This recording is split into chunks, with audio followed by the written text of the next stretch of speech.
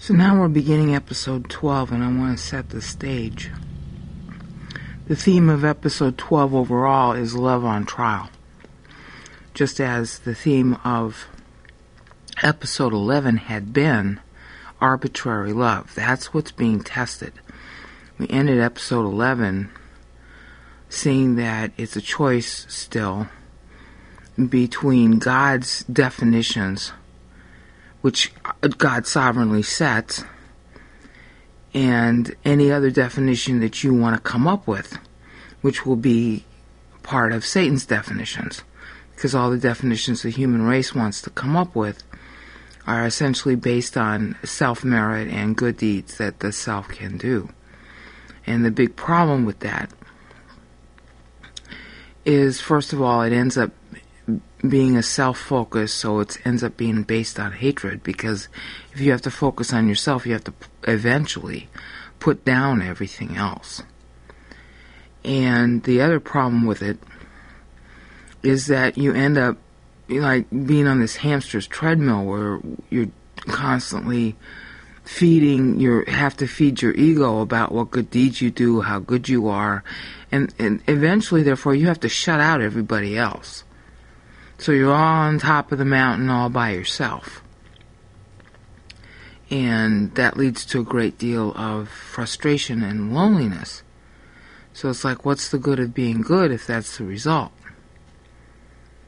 The other problem, of course, and the bigger problem in many ways, is that you're living apart from God.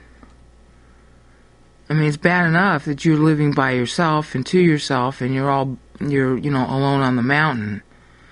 And you have to shut everybody else down or out in order to be the best, in order to say you're worthy, which is exactly how the human race goes. Okay? Everything becomes a threat to self-worth in Satan's plan, which is, of course, we see that daily play in the world. But the worst part about it is that you don't even get to be with God.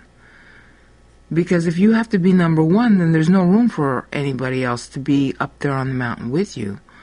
And there's certainly no room for anybody to be above you, namely God. And even worse than that is that you have to, you're having absolutely no relationship with God. See, if you're number one, you can't bear to have anybody above you. So now you can't have a relationship with God because He really is above you. That's why it's such a stark contrast when we go through the love on trial thing, is that God's plan is love. It's all the opposite of what I just described. And it seems to be a problem because He's so high and we're so low. But since love is the connection and love is the integrity of God, it erases that differential between high and low, because that's what He wants to do. He enjoys doing it. So it's not like He's doing it to sacrifice Himself, even though He is sacrificing Himself. He sovereignly chooses that that's how He wants to use His godness. It pleases Him. So He's not doing it to be number one on the mountain. He's already number one on the mountain. He doesn't like being alone. Like He said in Genesis 1, not good that man should be alone. Genesis 2. Not good that God should be alone. There's not just one person who's God. And that would be hell itself if God were all by Himself. There's only one person who's godness. Nobody to share it with. That's the true definition of hell. And that's the very kind of life that Satan wants. To be number one on the mountain, beating God. He thinks he'll be happy if he does that. That's why it doesn't matter if Satan won. Because God will be happy in any situation. His happiness is self-contained. His happiness is inside Himself. It doesn't matter if He wins or loses. So everything He does is based on love. So even though He's king of the mountain, He treats Himself like a slave for us. And He loves doing that. Satan can't understand that, and frankly, neither can I. I don't think the human race understands it either, because everybody else except God has a priced love. We call it love when something pleases us that we get. True love is not that. True love is when you give your all to the object. And you don't call it a sacrifice. You don't even think about it as a sacrifice. The closest thing to true love in the human race is a soldier giving his life for his country, really doing it, not like being forced. And there are a lot of soldiers who have done that, in time. A lot of them. The next closest thing would be parents giving their lives for their children. Genuinely doing it, not because it's expected or it's a societal norm. Same thing as a soldier. There are soldiers and parents who do things because of society. That's not true love. You could call it honor, maybe. But it's not true love. True love is where you just, and we all have little bits of it every day, where you give everything you've got to something because you wanted to. Just because you wanted to. And whatever excuses you give yourself, they're excuses you give yourself in order to justify what you want to do anyway. Okay? I want to eat peanut butter. I love peanut butter. I'll give money to it. If I could eat it all day long, and that was the only food on the planet, and that was all I could eat, and it didn't make me fat, I would eat it all day long, constantly.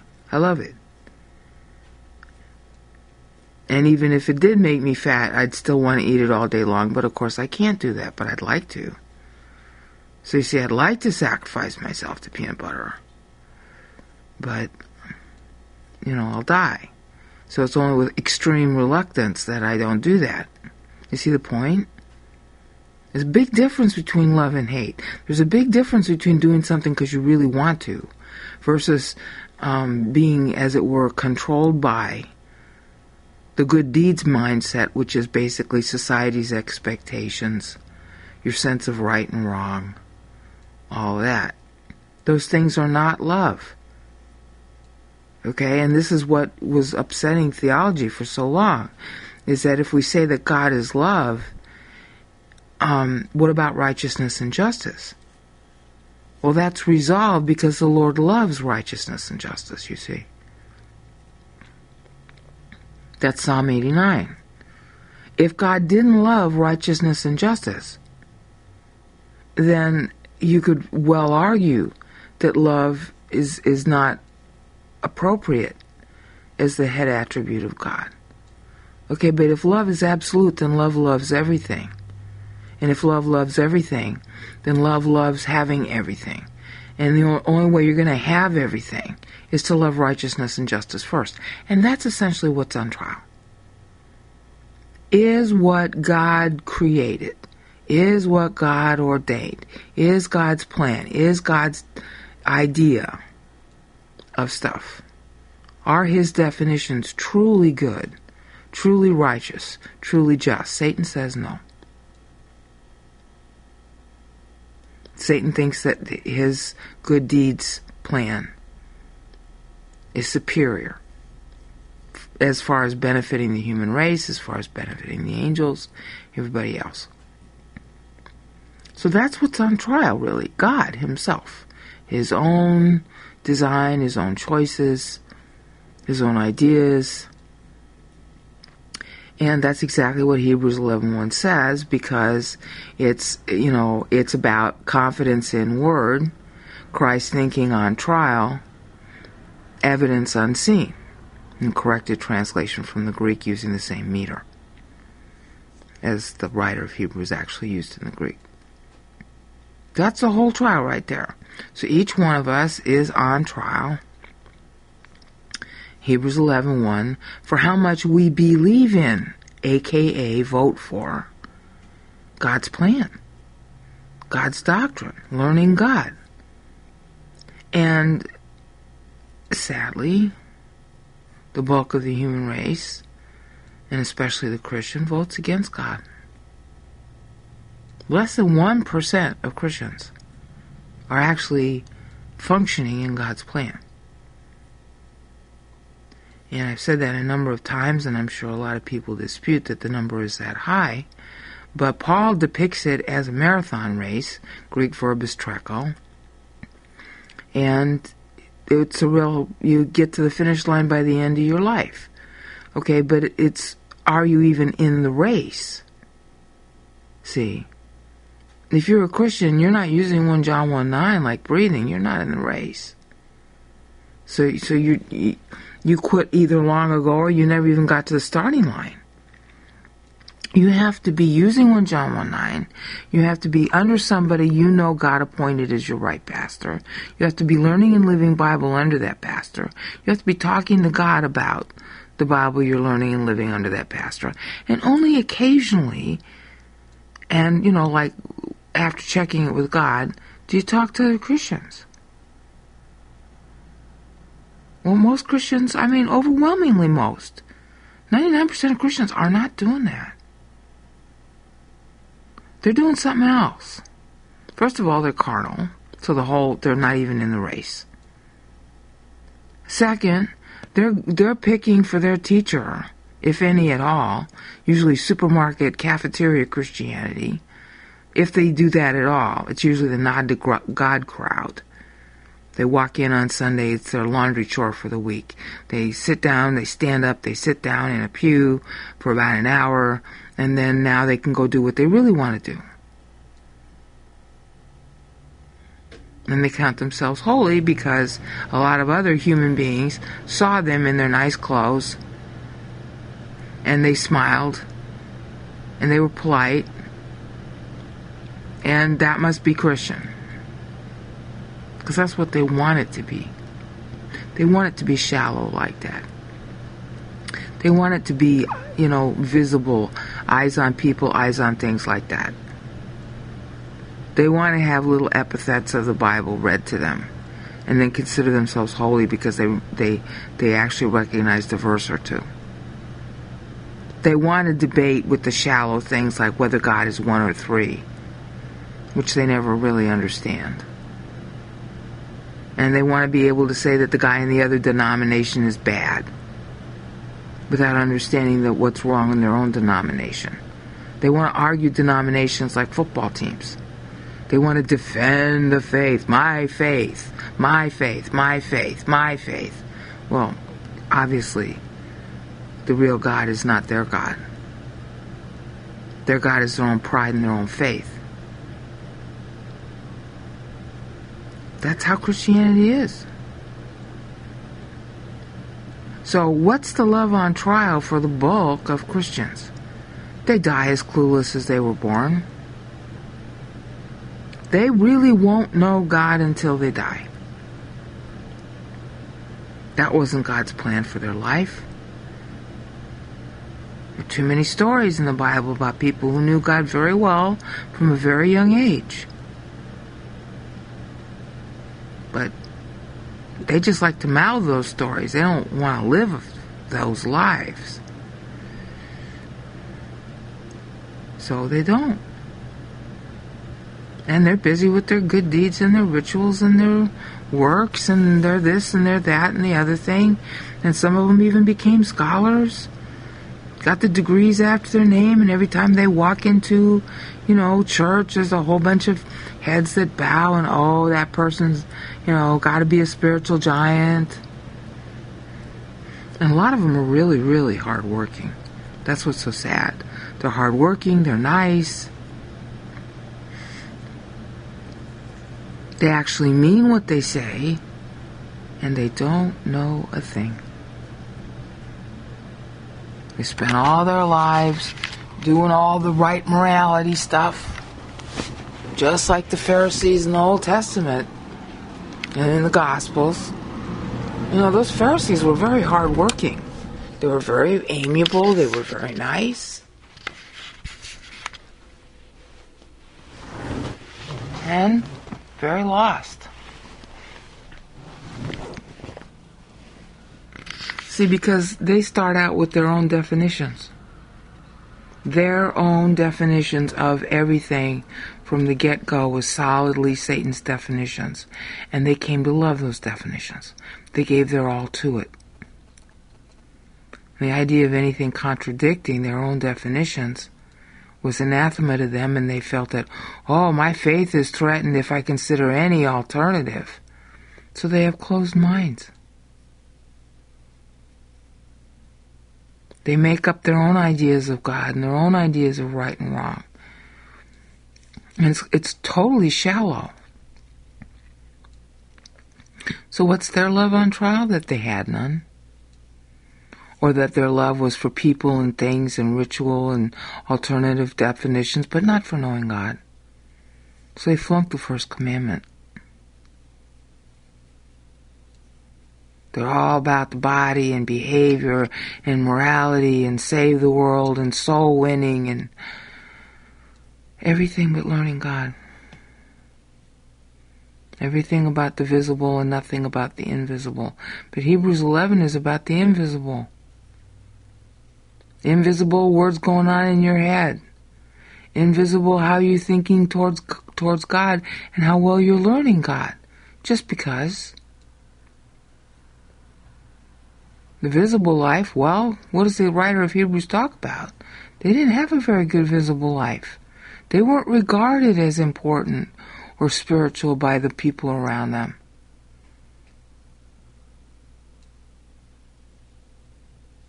In fact, they ended up being ostracized.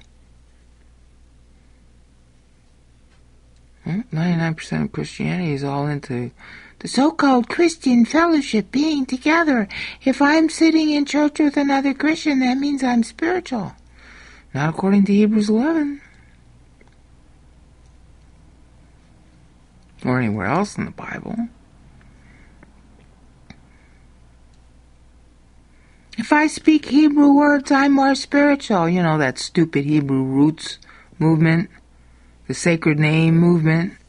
Just kick all those people out. They'll never know God. Or if you swing incense, oh, you're more spiritual. Yeah, right.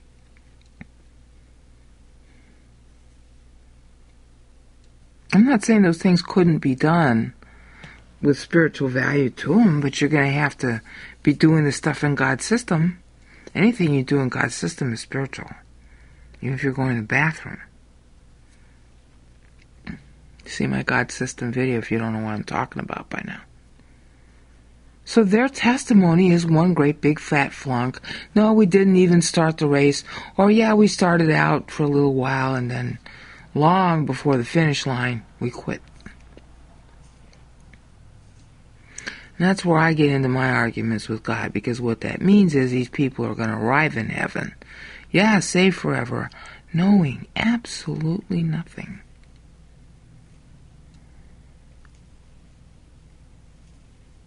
And they were each one slated to be a king, God foreknowing, of course, how it would turn out anyway. That's why he made, in part, why he made this the plan.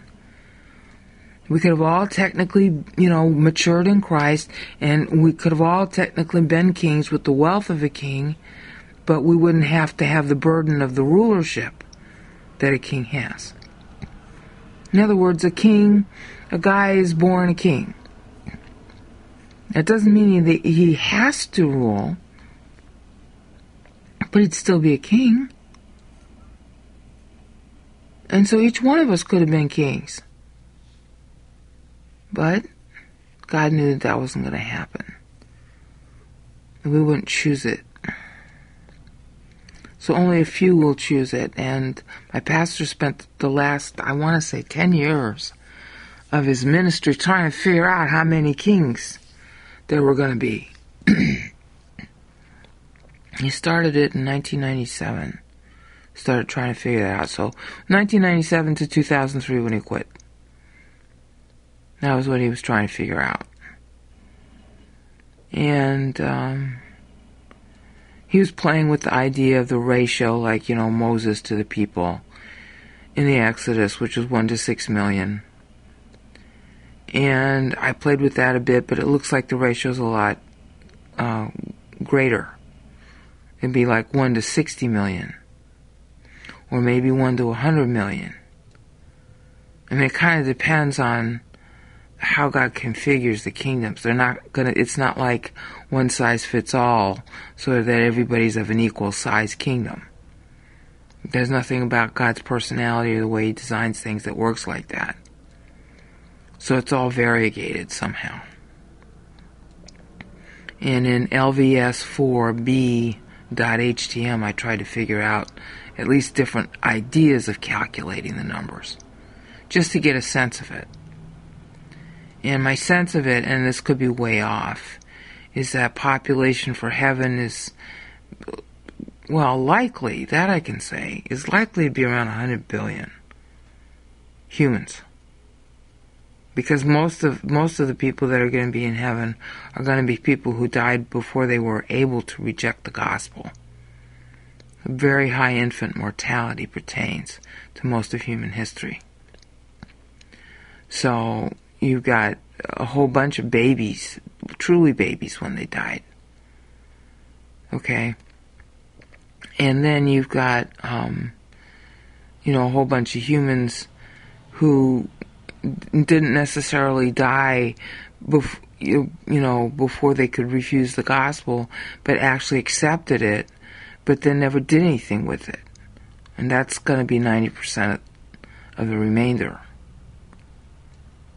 So the point is that very, very few kings, over millions upon millions of clueless believers. Probably a minority amongst that 99% will be people who actually went somewhere in the spiritual life. I mean, a really small minority. And then rejected it. A lot of your so-called atheists will be in that category. And pretty much everybody else who's a Christian and left. Except for, I don't know, I'm thinking that no more than like 1,000 kings for all the church. And that's saying a lot. I mean, even 1,000 is a high number. Because we're talking about a perfect eternal state. We're not talking about a need for a police force. We're not talking about, a large bureaucracy. All the things that the humans down here need because we keep screwing up so much. Well, all that we won't really need. And a lot of the offices, whatever they are, will be kind of honorary. Memorializing, the way life was down here. So, the overwhelming majority of Christians are going to get to heaven as babies.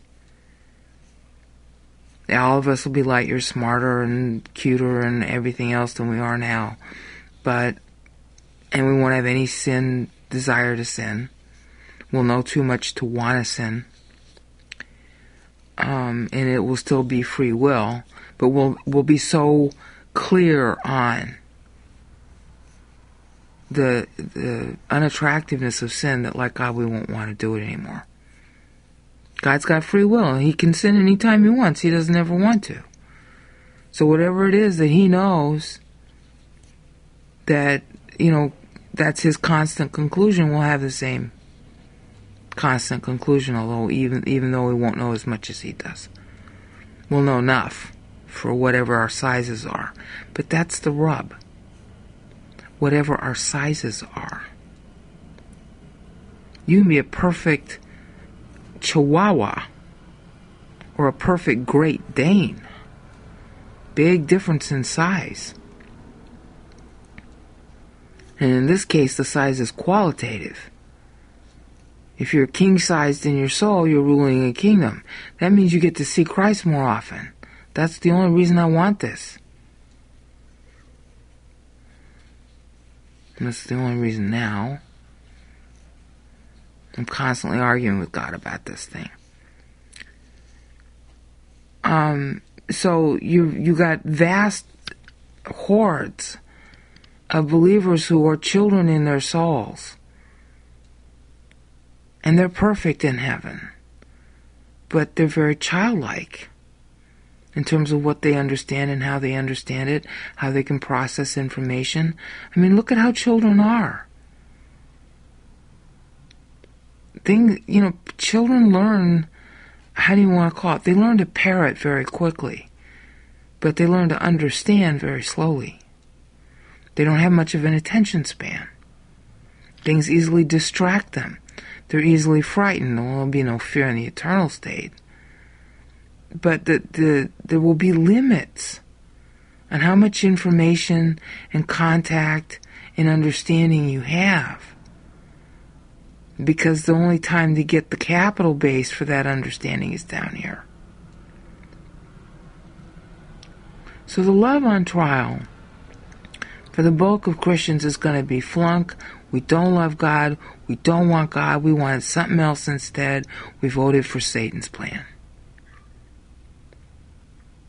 And therefore we die clueless.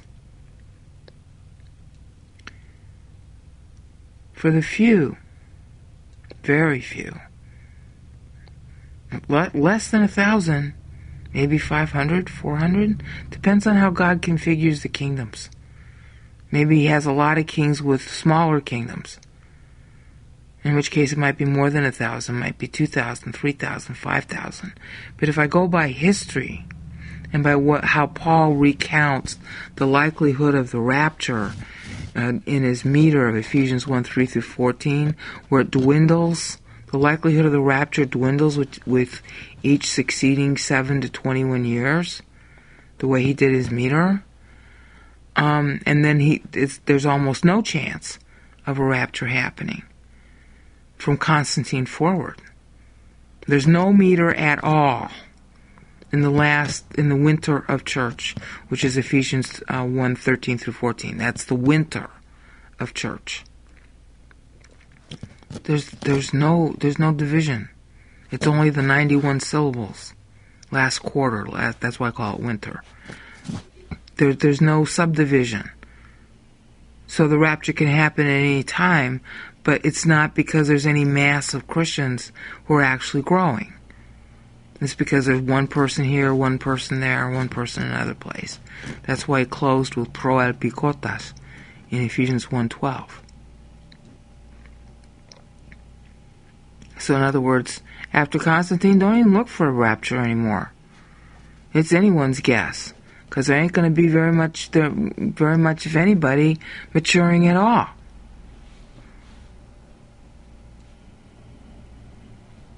That's scary. And it's been that way ever since. It's now year 2013. And look how dumb Christianity has been. Look how retarded and shallow is its theology. We can't even get the Lord's birthday right. So, that being the case, what sort of persons must we become in a dedicated to God lifestyle? 2 Peter 3:11. He just threw that into my head. And that's what's on trial. How dedicated to God is your lifestyle? That's why I kept stressing. You learn and live on Bible in everything you do. Just learn to associate Bible thought with everything you do. Are you tying your shoes? How can you use Bible while you tie your shoes? What kind of Bible can you think about? Maybe ask God a question. What kind of activity in the Bible and tying your shoes, what do they have in common? There's going to be something. And I'm always surprised at the answers I get when I ask that question. God is tying high to low on purpose. If God inserts himself into everything, then everything is good. That's how I closed episode 11. God just flat wants to insert himself into everything. It's a good thing he loves doing it, because that's the only way anything's going to be good. Satan's trying to say that things should be good on their own without God inserting himself into it. And, the human race plays out what that plan is like. We know that plan in spades. But what about God's plan? When God inserts himself into everything, and you're actually thinking Bible while you tie your shoes, or do the dishes, or write an email, or stand in line waiting for the bus, what is that actually doing? And that's what we're going to be covering in episode 12. We're going to cover a lot of the same ground we went through in episode 11. But now we're going to revisit it from the focus of, how is love on trial? What does it look like to God, to the angels? How do you live it on a daily basis? I've covered some of that already to sort of lead into this. But now we're going to focus on, why is this, God inserting himself in your life, so much better than if he had endowed everything with its own intrinsic value apart from him?